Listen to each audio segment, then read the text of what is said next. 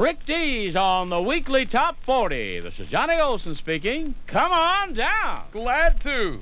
Hey, you know, when Kenny Loggins first composed his tunes for the movie Footloose, the title tune, Footloose, was only going to be a little tiny piece designed for a honky-tonk scene. The producers loved the song so much they said, no way, and that. And he did. Funny, though, Kenny actually thought that this tune, at number 26, would actually be the biggest song for the movie, and maybe he's right. Here's Kenny Loggins, and I'm pleased. Heaven helps the man.